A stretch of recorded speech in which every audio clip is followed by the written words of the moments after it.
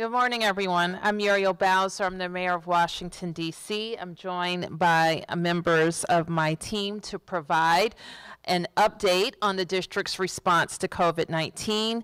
I'm joined by City Administrator Kevin Donahue, Dr. LaQuandra Nesbitt, the Director of DC Health, and Director Chris Rodriguez, the Director of DCHCMA.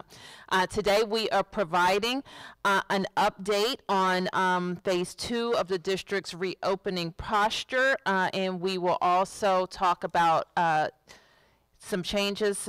We'll also talk about progress with vaccination and take your questions. As you know, we update our metrics related to COVID-19 on a daily basis on coronavirus.dc.gov.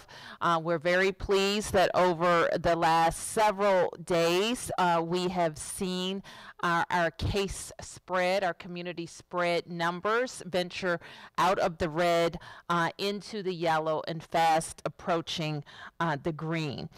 You might remember that our daily case rate peaked in January at 45.9, and today you can see it's down to 6.6.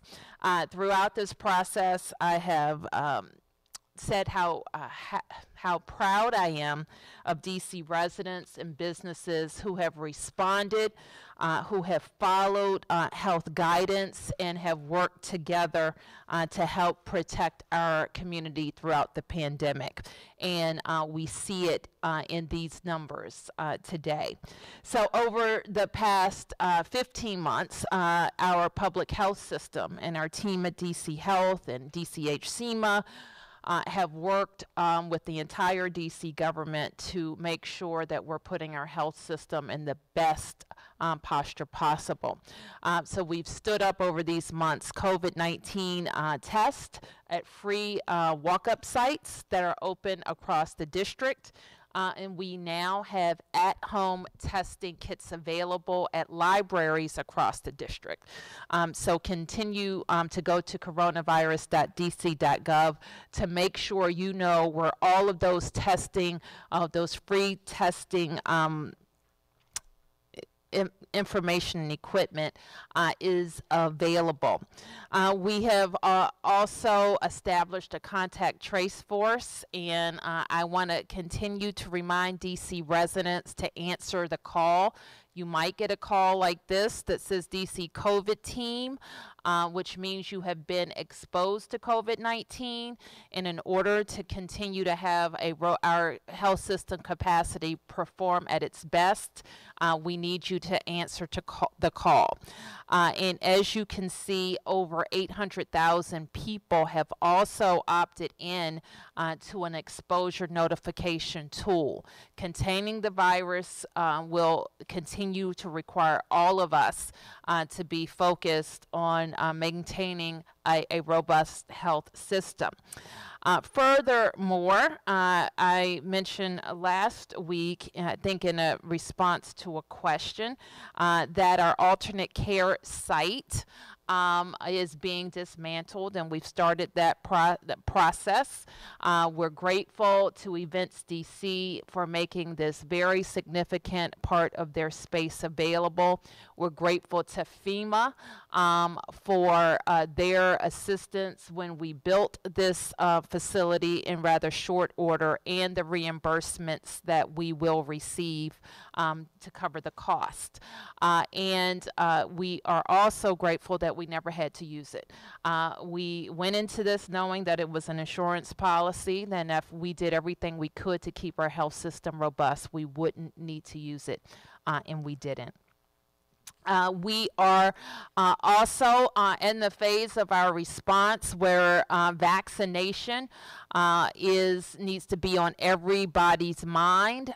Since December 2020, over 200,000 DC residents have been fully vaccinated, but that also means that many thousands need to be vaccinated. Vaccines are free and available on demand at walk-up sites across the district. This includes the ones that DC government supports at these 12 locations, but many local healthcare providers and healthcare facilities and pharmacies are providing very easy to get vaccines. So please pay attention to getting your vaccine. So with all this in place, we are seeing dramatic improvements in our health metrics. And as you can see where we are today with the red, yellow, and green lines that I mentioned earlier, we are fast approaching the green, and we expect with continued vigilance that's exactly where we're going to be. Our health metrics continue to go in the right direction. So going forward, we are going to continue to do what we need to do to keep ourselves, our families, and our city safe. And of course, workers and visitors will be required to follow the CDC's mask guidance. But I want to also show everybody the red, yellow, and green risk analysis that the CDC has provided to demonstrate how DC residents can choose safer activities. You will note the green column on the right demonstrates how people can enjoy safer activities when they are fully vaccinated. And you will notice that the entire column is green. You will also notice on the left side, for unvaccinated people, there are activities that they can enjoy while being masked, but you see that there are caution activities for unvaccinated people even when they are wearing masks and even when they are physically distant. The message here is you can get back to more normal life when you're fully vaccinated. And so I want to, when we're going to make this graphic widely available, I'm going to ask you to share it with your friends and family and coworkers so that all of us can be on the right side, and that's where we can enjoy more normal activities because we're fully vaccinated. So we want to emphasize fully vaccinated people when wearing a mask can participate with less risk. All of those activities listed. This is not an exhaustive list, obviously, but the CDC wanted to highlight some higher risk activities. Unvaccinated people need to be and choose their activities more carefully, need to wear a mask, need to maintain a 6-foot social distance, and continue to be very vigilant about hand washing. So get vaccinated. And with all of that said, on Friday, May 21st, we will be turning on substantially more activity in the district. And we anticipate 3 weeks following that, on June 11th, that we will be able to turn up activity in the district all the way. So restrictions on public and commercial activity, including capacity limits, types of activities, and time restrictions will be lifted, except for bars, nightclubs, and large sport and entertainment venues where we will have a capacity limit until June 11th. On June 11th, capacity limits and restrictions will be lifted on those venues as well. So let me go back to the reopening table here, which we'll also post. This is a high-level sketch of what's to come, where we will formally update it by way of a mayor's order. So based on upcoming changes, DC Health will review its guidance documents, and those guidance documents that are very specific about venues and activities and sectors will be replaced by more general guidance on business operations related to current mask and travel guidelines, disinfecting and cleaning recommendations, and how to report COVID-19 requirements. I also want to just give to highlight that these changes to restrictions not only relate to the entertainment venues and restaurants that we've been asked a lot about, but also workplaces. So if you're an office building tenant, you should know that your employees can go back in their offices, and that includes DC government workers as well. So we just want to give you a kind of broad stroke report on what we've been working with our employees for the last several weeks. And that is a May 3rd 25% return. Many of our divisions already have that number of employees reporting in person, but others will go to that number.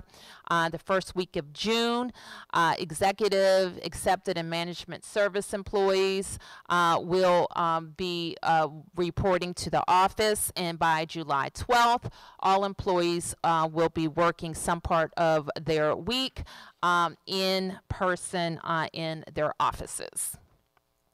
And next, we are continuing, and I think I've already had the chance to thank over 1,000 volunteers who joined us on the May 1st Day of Action as in the DC Community Corps. We're going to do it again. We had so much fun and talked to so many neighbors that on Saturday, May 22nd, we're going to have our second day of action, talking to neighbors and about how they can go out and get their vaccines.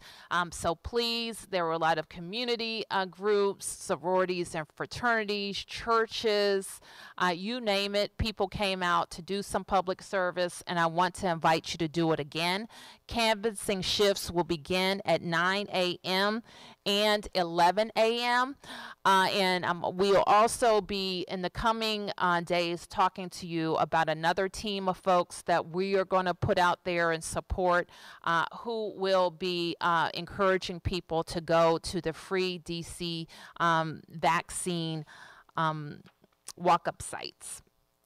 Thanks to our business community who stepped up with us to support Get Vax for Mom with flower giveaways from Ginkgo Gardens, Lee's Flowers, and Roots and Blooms. So thank you very much for that. This Wednesday, I know DC Health is eager to continue to support vaccine pop-ups. And we're going to do one with DC United this Wednesday, May 12th, from 4 p.m. to 8 p.m. at Audi Field, and that's located at 100 Potomac Avenue Southwest. And so the J&J vaccine will be distributed. Take your shot with DC United. We can't wait to see you. We also are going to support more of the Take the Shot vaccine efforts, and if you are a business that wants to encourage people to take the shot with a free giveaway, please contact us so that we can make arrangements with DC Health to support that activity.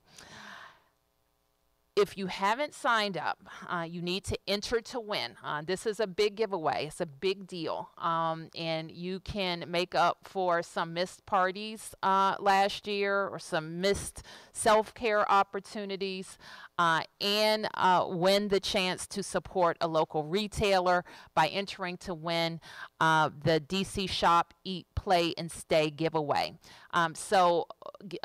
The winners will get between $500 and $25,000 in giveaways to support local restaurants, retailers, entertainment venues, and DC hotels. So enter to win by going to ramw.org, which is the Restaurant Association of Metropolitan Washington .org, and you have to enter to win.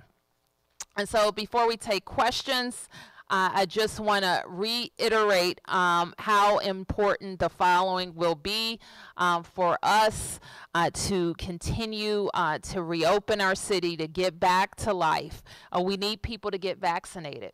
For the people in your life and your circle of friends and family who aren't vaccinated, you need to encourage them to get vaccinated, show them where they can go, take them with you. You need to follow the CDC mask guidance, and you need to practice good hygiene, and you need to assess your risk, your family's risk, in choosing your activities wisely. There are more activities open to you when you're fully vaccinated, and when you're not, you're still at risk for contracting COVID. And we know that the level of illness and death vary widely, so avoid that by getting vaccinated. So with that, I'll take your questions. Sam? Yes, Mayor. One of the things that I've seen is they're talking about businesses making people show a vaccination card. Is that part of this? It is not part of this. So that would be up to a business, or that would be illegal? Well, it's interesting that you asked that question, because we think that businesses, you know, they require lots of things to enter a business, but I've asked my legal team, I want to get a formal legal opinion so that we can advise businesses. What we know, however, is that there is not a official, if you will, way to determine if a vaccination card is valid or not. So largely, if a business was asking that, they have no way of determining if it's a valid vaccination card or not. And July 12th, is that essentially the day when everything goes back to normal, with the exception of you'll be wearing a mask? Is that? If you want to go back to the dates that I mentioned, Sam, we're looking at, go back to the chart. Largely, commercial activity is going to, restrictions will be lifted from those activities, with the exception of bars and nightclubs, which will still have a restriction at 50%, and large sports and entertainment venues. They will continue to operate in our waiver process. On June 11th, they will not be subject to the waiver process. Right, so June 11th there, but you listed July 12th as all employees required to be set and working in new offices. That's for DC government. So this is just for the government. So I guess the other you're conflating some things. What's just for the government? June 12th is what was the date you mentioned? July 12th. July 12th is related to DC. You see the top of the slide where it says DC government operating status. Okay. But I guess what about for other businesses, other entities? Is there any suggestion here that when their people can come back, or they can come back now? They can. There's nothing stopping them from coming back. And on May 21st, there will be no restrictions about their operations. But wearing masks is still required. Yes. Mayor Bowser, what about social distancing, particularly in venues with, restaurants? You may lift the capacity if social distancing is required. That's still an issue. Will everything but the mask be lifted? That's correct. And then what about the health emergency? When will that be lifted? Have you looked at that date yet? We have looked at it, and there are many administrative things tied to the health emergency, including our reimbursements from the federal government. So the health emergency will need to be in place as long as there are various issues, including, and Kevin and LaQuandra may have the list handy, of reasons. As long as people are responding to COVID, and even in their personal capacity, will have to have that in place. And then, just to be clear, to kind of maybe end the circle on the dancing question. So dancing will be allowed at wedding venues beginning on May 21st, and then in nightclubs and music venues on June 11th? There are no restrictions. The restrictions that I listed are in that chart, Mark. I know, and you say, and I don't, but then it says, that Department of Health will put out specific guidelines, and this has been an issue in the past when we've had press conferences where you announce something and then more specific detail comes out later. So I'm just trying to get as much as we can now, particularly about something like, the dancing ban that has caught a lot of attention nationally, and so what that means on May 11th, it looks like when it says everything but mask lifted. That would include dancing at the wedding venues and then in the music venues on June 11th. That's correct. Okay, thank you. Yes. Yes, sir. Morning, Mayor. Good morning. I had come to ask a question about the letter that the IMP and the Monumental Sports had written, but I guess some of this addresses that now.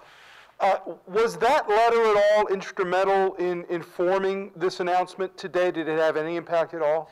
It didn't. So let me say what has an impact. Let me go back to the slide that shows the case rates.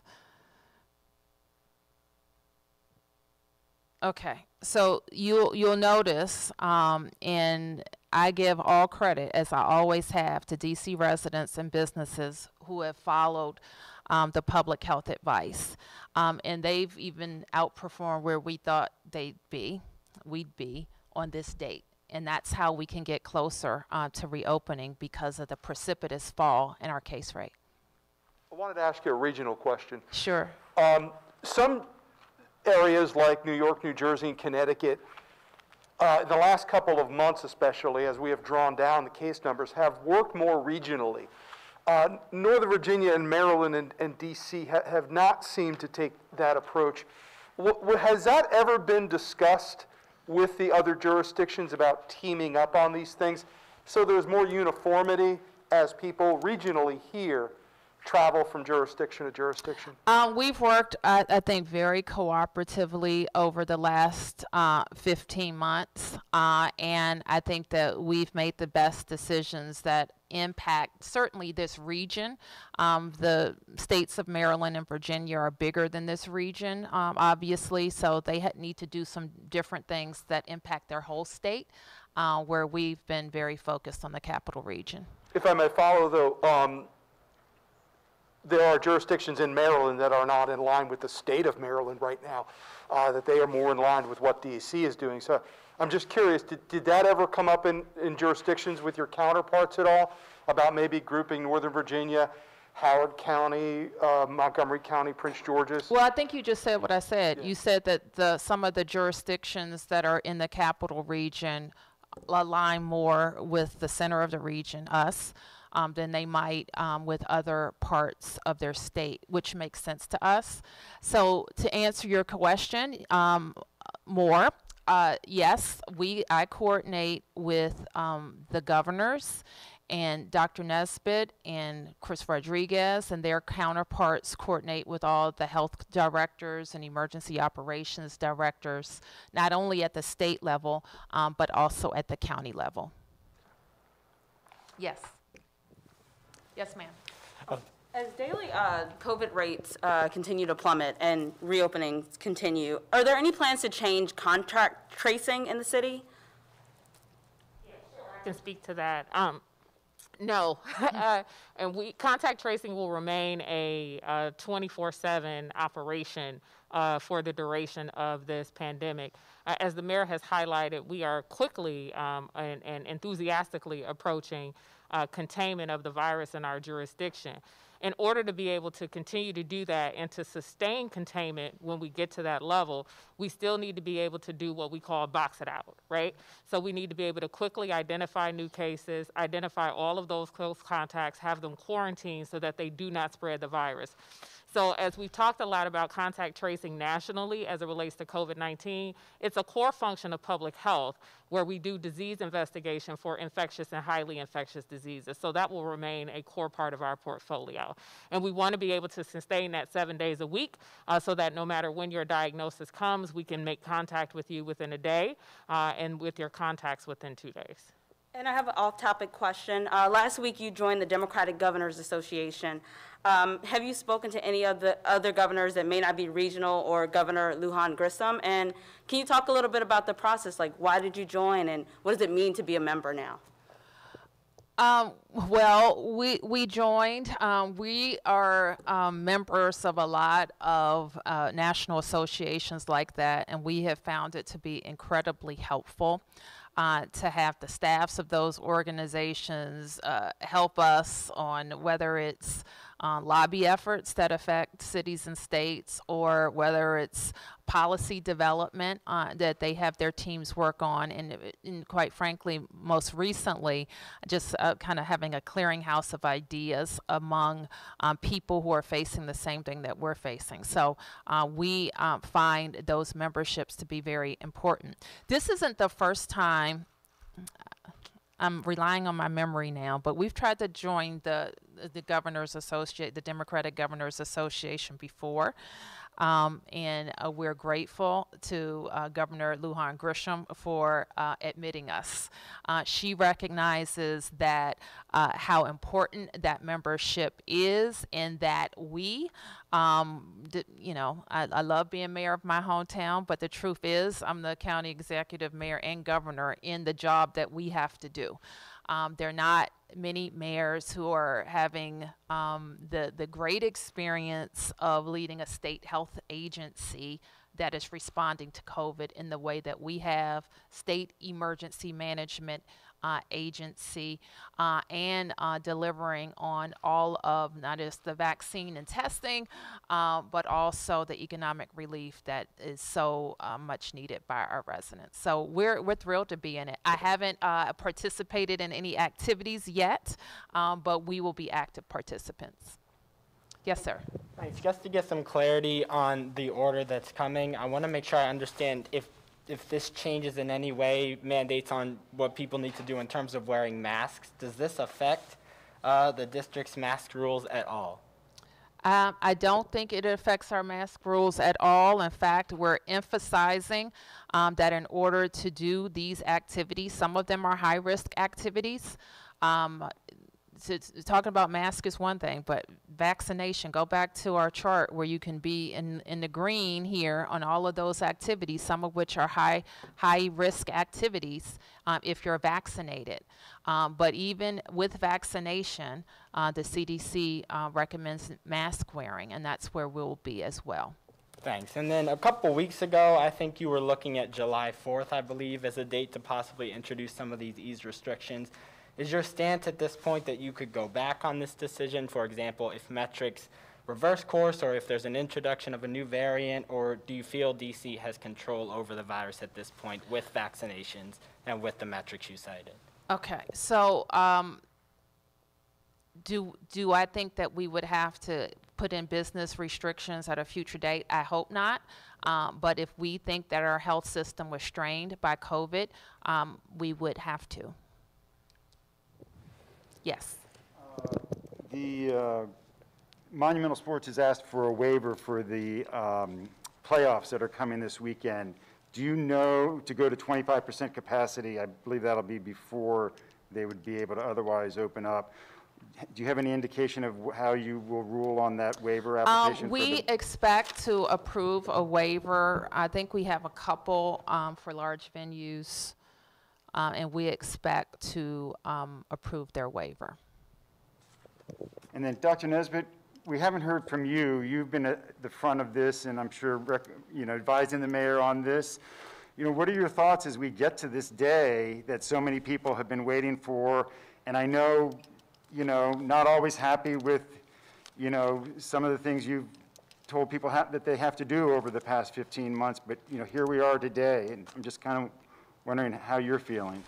So, Mark, I'll start by saying that I am often overwhelmed by the amount of support that we have received, and I have received directly from our community members, whether it be through email, an occasional bump into someone in the grocery store who recognizes me, who are extremely appreciative of the approach that we have taken over the past 16 months. It's difficult to make 100% of the people in the world happy. So that has never been my goal. My goal has been to protect the health of the nation's capital and to protect our residents and people who work here. In my earlier comment, I already highlighted that we are fastly approaching what appears to be containment of the virus in the district, which would be when our community spread daily case rate is less than 5. You think that a lot of people have been waiting on this day. I don't know that any more than I, because it's a true testament to the commitment that our residents have had, our businesses have had, our healthcare workers, everybody. We're all in this together approach has paid off for us here in the district. But in the ensuing weeks, we continue to need to remain vigilant. I'll highlight it again. The mayor's already highlighted it. We'll do it a 17th time if necessary. There are risks inherent with certain activities. And while we're going to move to a next phase of our response, one we've anticipated since the Mayor's Advisory Group for Reopening submitted a report to her, we still want people to be cautious. If you are not fully vaccinated, your degree of risk is still going to be higher than someone who is fully vaccinated. The more that you want to do without a mask, the more we need people to continue to get vaccinated. We may start to see emerging groups that are the only populations now affected by COVID-19. And that will be disheartening to see that people have been left behind despite all of the opportunities for vaccinations in DC and in the region. So, I'm optimistic. I'll continue to be optimistic and have confidence and faith in our people here in DC that they'll continue to do the right thing as we move into the next phase of our COVID response. If I could just have one off-topic question on the 2-month-old baby, Keon Jones, who was reported missing. Do you have any update on where that investigation or that search is? And then can you also comment on Child and Family Services' role with the family? Is there a timeline that you could release if they had been in touch with this family leading up to this, and what their role is in monitoring this family, if in fact they were? I'm not sure this family was under any monitoring, but I don't know. They are early in the investigation, and the mother is being questioned about the child's whereabouts. Is the mother a suspect or in custody? She's the only person of interest. Is she in custody? She is not. Yes. Hi, thank you. To follow up on what Michael was asking about, I'm sure a lot of businesses and people are happy today to see things are reopening and returning to some semblance of normalcy. But I have to clarify, is there a specific metric, or how will you be deciding to put back capacity limits? How are you thinking about that in terms of, is it going to be similar to the situation where there's a press conference, we're seeing a metric approach the red again? How are you making decisions on capacity limits being reinstated again, or do you not expect that? We will look at the health system's capacity. So not just one thing, but anything, all the things, to see how the system is performing. Understood. And it says you're reviewing health guide, or DC Health is reviewing health guidance the next 7 to 10 days. Does this mean you're reviewing things like seating at the bars at restaurants, or the midnight curfew on alcohol?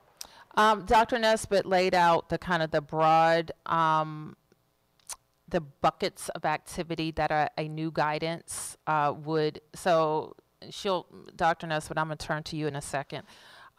She'll talk about some of there are many guidances right now out there related to COVID. Expect those to go away, and there to be a more general guidance related to mask and travel, cleaning and disinfectant, and how a business should report cases. So all of the very specific things about how many feet, those things will be replaced by more general guidance.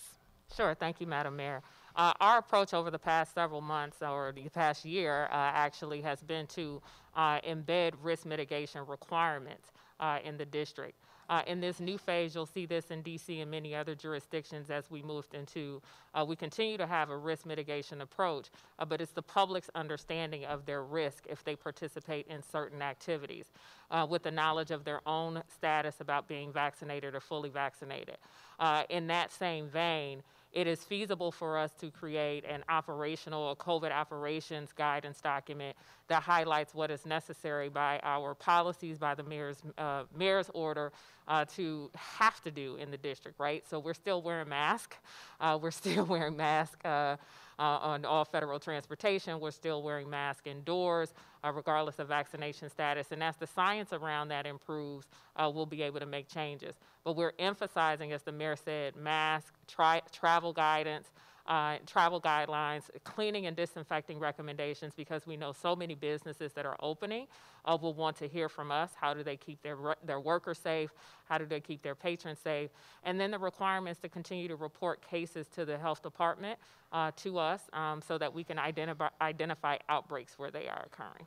And Dr. Nesbitt, I remember at one of these press conferences, it was like a month ago, but you said that we were trying to get 80% vaccinated. I wonder if that's still do you think that's still I'm not sure you heard me say that. I think I've referenced on a number of occasions that there is public health, there was public health consensus as best as anyone can understand that you may need to get to 70 to 80% to have herd immunity. But you've also heard me say here repeatedly that we're not only looking at our vaccination rates. And the mayor said this to steal her phrase, we got to crush the virus. It appears that we are crushing the virus. If we can crush the virus with a lower proportion of our population being vaccinated, why would we continue to still have so many restrictions that are intended to mitigate, right? So those are the types of decisions you ask, how are you all thinking about this? Public health and epidemiology is a study science, so we think about this in a very holistic perspective, and as our observations change about what's going on, we can change the environment in which our people work and live. Okay. I guess what I'm still though wondering is, are you considering monetary incentives to try to drive up vaccinations? So that's a different question than Yeah. the original question that you asked me. So if you were still wondering that, you hadn't put that on the table. Sure. You know, I'll defer to the mayor to speak to that, but I think you all know that there are some businesses, some of our healthcare facilities and providers who have already done those things, who've created incentive programs for people to be vaccinated. Some of them are monetary, some of them have to do with leave, some of them have to do with entering for a prize for something. And we imagine that those things will still want to happen.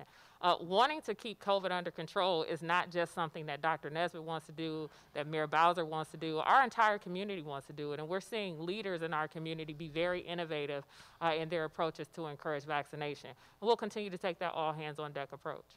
So we will continue to focus, as I mentioned, on getting people who haven't been vaccinated yet in the queue. I already talked about the community core.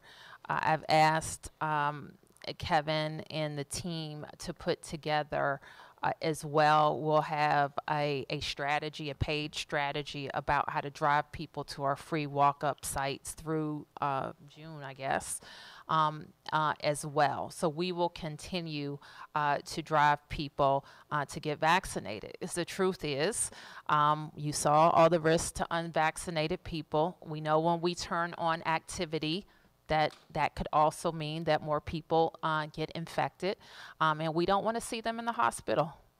Even though we can turn up activity and many things are very safe for fully vaccinated people, we want people to get vaccinated, and we're going to drive that. We know that our community health partners are going to drive that they have outreach efforts out in communities as well until everybody is making the right choice. Yes, sir. Question about pediatric vaccinations. It's expected this week CDC is going to begin to move to approve vaccinations of the Pfizer vaccine for younger children. And I'm curious, will the DC vaccination effort take on a different look for younger people? You know, obviously we've heard some discussion about maybe getting this to the pediatrician's office, more familiar surroundings. Can we look for a different look when it comes to the point when CDC finally does free up vaccinations in pediatrics? Dr. Yeah, Nesbitt. sure. Isn't that exciting, right? That you're 12 and older will be able to get vaccinated soon. I know several parents who are very excited about it, especially those parents who have very active student athletes who like to be engaged in a number of sports. Some who will be having their first jobs this summer, whether it be through the Marion Barry SYEP program or otherwise. Parents are really excited about this, and so are we. We know that sometimes adults seek care differently for their children than they do for themselves. Children's National has been a tremendous partner for us during this vaccination effort, already hosting a number of clinics and sessions in the district for 16 and 17-year-olds who are currently eligible. We anticipate that they will continue to be a strong and substantial partner for us. I actually can confirm that they will be as we move to 12-year-olds. It's also notable that a number of our federally qualified health centers provide care to our young people who are publicly insured with Medicaid and Alliance. They all have the resources on hand to be able to vaccinate 12 to 15-year-olds as well. An adult who has fewer questions about getting vaccinated may want to ask a healthcare provider at the time of vaccination that they have an established relationship with more questions when it comes to vaccinating their 12-year-old, eventually their 7-year-old, and eventually their 15-month-old. So we will be continuing to move vaccines into a number of different places. That's been our plan since October, and we'll continue to do that. There is a caveat that I want to make sure I communicate here. Vaccine packaging is not expected to change substantially before the fall. So when we get a vial of vaccine that has 10 doses or 6 doses, et cetera, how our healthcare providers are able to use that vaccine with minimal waste might change. And we'll have to have some real community thoughtful discussions about how we value vaccinating 7 people and potentially not being able to find 3 more people in that practice during that time period to vaccinate.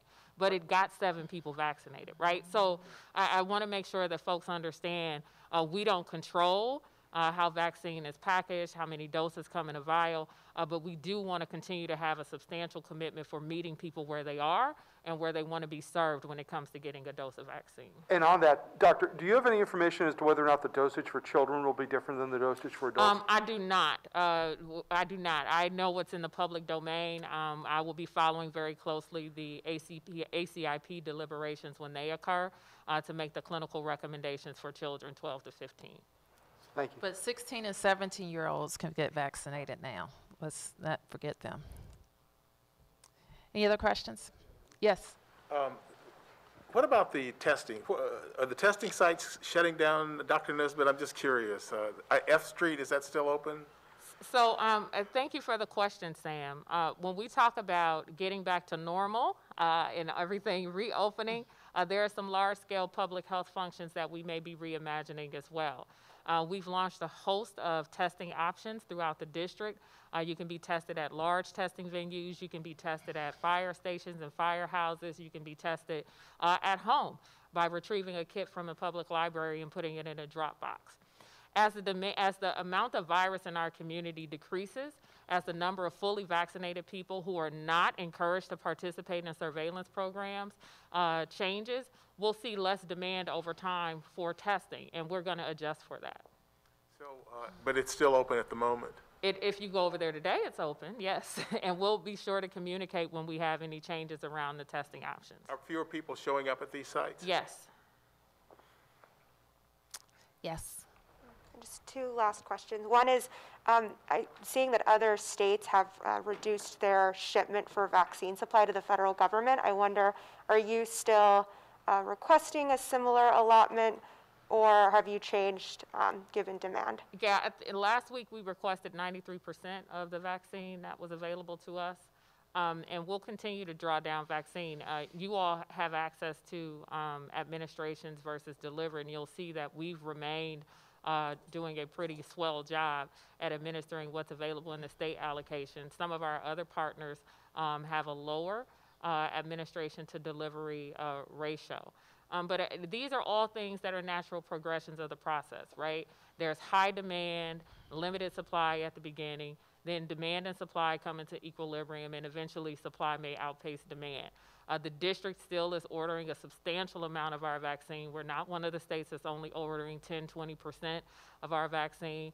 We've got a lot of all hands on deck efforts that are moving people out to vaccination. A day of action on May 1st, another one coming up May 22nd. We've asked all of our CBOs to do them intermittently between now and the 22nd. The mayor highlighted another pop-up that we're having this week. We had a successful pop-up at the Kennedy Center last week. We'll continue to do all of those things as ways of reaching people where they are. And then a last question for the mayor. So the DC's Office of Inspector General is auditing the Department of Employment Services over its handling of unemployment insurance.